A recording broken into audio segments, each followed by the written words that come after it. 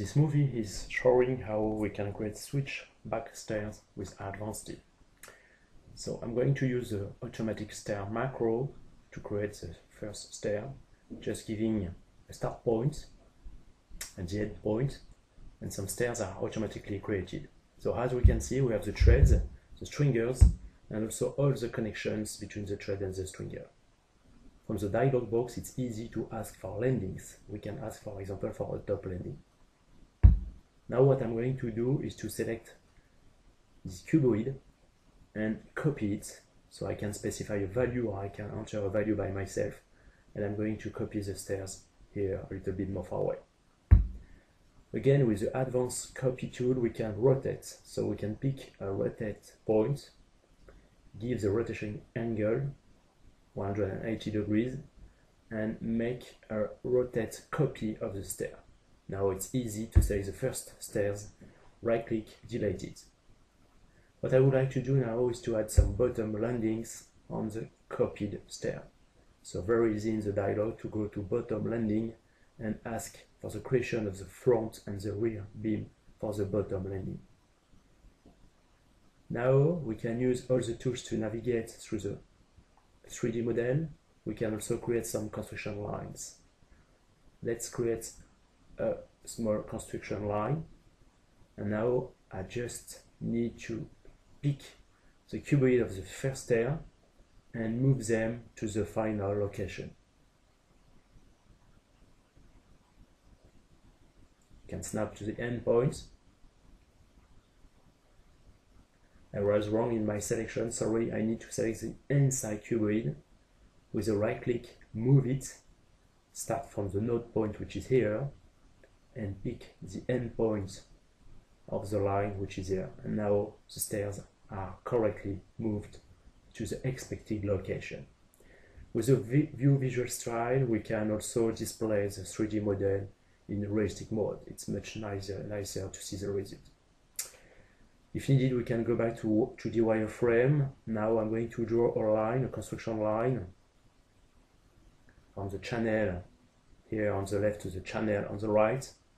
I get the construction line which is created. I can also select it, type list, and I get different information, including the length of this line. So if I take this value and I create a new line from the midpoint, which is here, and I give it the value, half of the value, I get another construction line which is here. Now I just need to go to the palette, move the UCS to place it exactly in the plane I would like to complete this platform. I'm going to show you now how to create a curve beam. So it's very easy.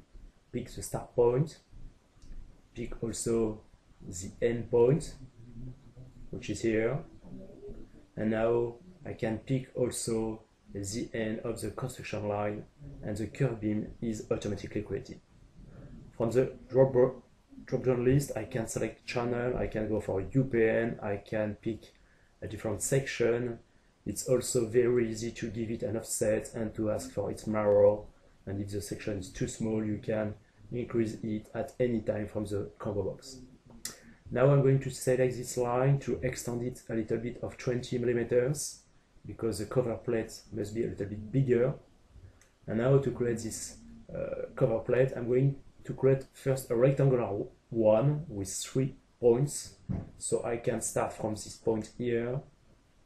I can pick the second point at the end of this plate, and for the third point I just need to pick here the end of the line, and the rectangular plate is automatically created.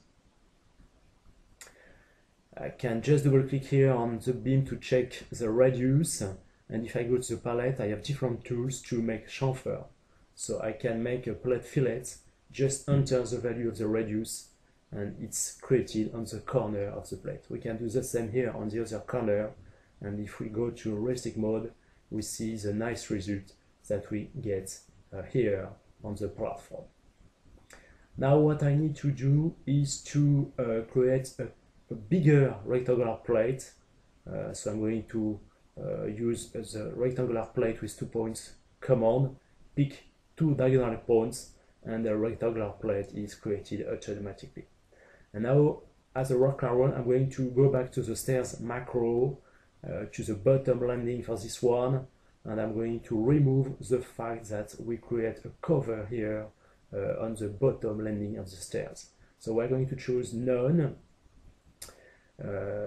So this is removed, but this is removing also the offset of the beam. So I'm going to add a value -5 because my plate's thickness is 5. I'm going to do the same here for the stairs on the right.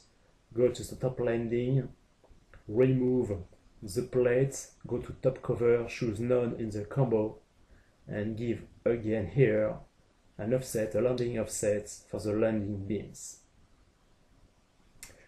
So I have now 2 plates, circular plate, regular plate. I can change the thickness of the plates at any time, just double click on them. I can also change the justification, put it on the bottom, on the top, and once again change the thickness if required. Now what I would like to do is to merge the plates. So here you have different tools for the plates. You can go also to extended modeling ribbon or to home. You can split a plate, you can create a plate from a polyline, and you can merge plates. So I'm going to pick the plate here in wireframe mode. Maybe it's a little bit difficult because I have different lines. So an easy way also is to go back to realistic mode. I have one plate here and another one here. Go back to the merge plate command, pick this one, this other one, press enter, and now I get a unique plate. So you see this is very easy to merge plates also with just one command. So we are going to complete this switchback stairs by creating a railing. We are going to start here on the first stairs. I need to pick the stringer. I need to specify the start point, maybe the node point which is here at the bottom of my stringer, an end point here, press enter to validate, and Advanced Steel is going to automatically create a railing on the top of the stringer. So railing means post, top end rail, middle end rail, quick rail, and many other possibilities from inside the dialog. Just as an example, you can ask for a loop return here at the end of the handrail. You can also connect the post to the stringers with welds, welded plates or bolted plates, and then it's very easy to use to change any values in the dialog box which appears. We can do the same here. So as you can see, I can select more than one beam. I can select 3 beams. 2 of them are straight and 1 of them is curved here on our platform. Then I need to specify a start point. The command is still active, but I can use the orbit tool to rotate my model, pick the points, and automatically a railing is created on this platform. So very easy to use. It works on straight and also on curved beam, and we get automatically a curved railing. Once again, we can connect the post to the beams. We can ask for a specific quantity of bolts, and here is the result between this railing and the platform. Of course, we need to connect each element. So for that, Advanced Steel provides a complete connection vault tool where you find many automatic and parametric connections. Here I'm going to use the mitre one just to connect here the quick rail and the quick rail together. I can use another possibility which is in this stairs and railings category. Select the middle handrail and the other one, and inside the dialog you can choose to have a mitre cut or a knee. Same thing here between the 2 top handrail. I'm going to use the same connection between the 2 tubes and specify that I want to have a knee here. What we can do, of course we can close the palette, we can rotate around the stairs. I would like to show you how we can also create some base plate here at the bottom of the stringer. So I just place the UCS here, go to the connection vault, use the right connection, and automatically I get some angle which is created. So you can choose to add a vertical profile. You have a G anchor which is created automatically. You can ask for one angle or double angles. You have many possibilities. You can also just ask for a hole. It can be a slotted hole. You can define the hole diameter. You can define the length also. You can choose if the distance, as you can see, distance number 1 here is smaller or bigger. If this connection is fine for you, with advanced steel, it's very easy to use a tool to place it on the other side of the stairs and rings. So this is the end of this presentation. As you could see, it took me less than 10 minutes to create this project. So thanks to advanced steel, this is very easy to use.